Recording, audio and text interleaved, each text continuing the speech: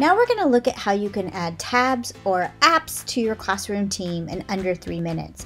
There is an accompanying blog post that breaks this down and gives you tutorials if they are available. First, we go to the Add button, and it gives us a selection of different apps that we can add. It's not overwhelming, there aren't too many, so let's go look at some of the best ones. Buncee is a great educational tool. It allows teachers and students to create interactive presentations.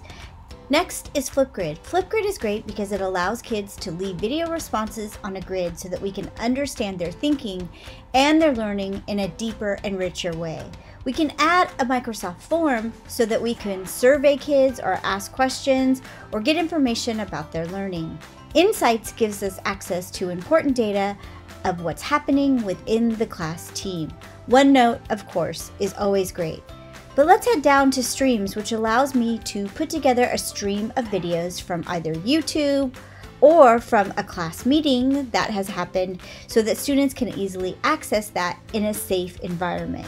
I also love the idea of adding a website.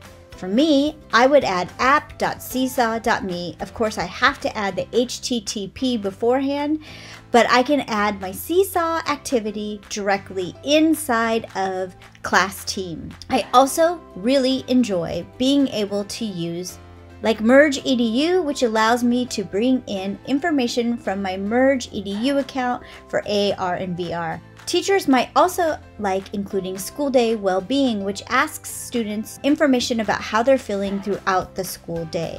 That can even include 365-degree pictures, also available in Nearpod is also a good one to include as it comes with interactive lessons that you can create inside of the app and push out in your classroom teams.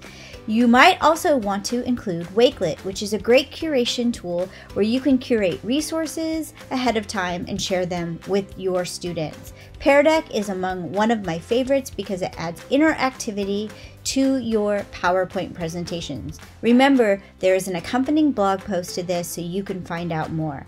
Another great one that is education specific doesn't show up on my board, but Quizlet is often a fun one that teachers like to incorporate.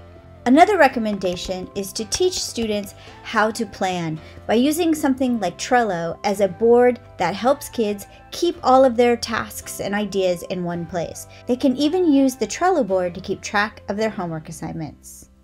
These are some examples of how to add great tabs inside of your class teams. And don't forget, there's an accompanying blog post below.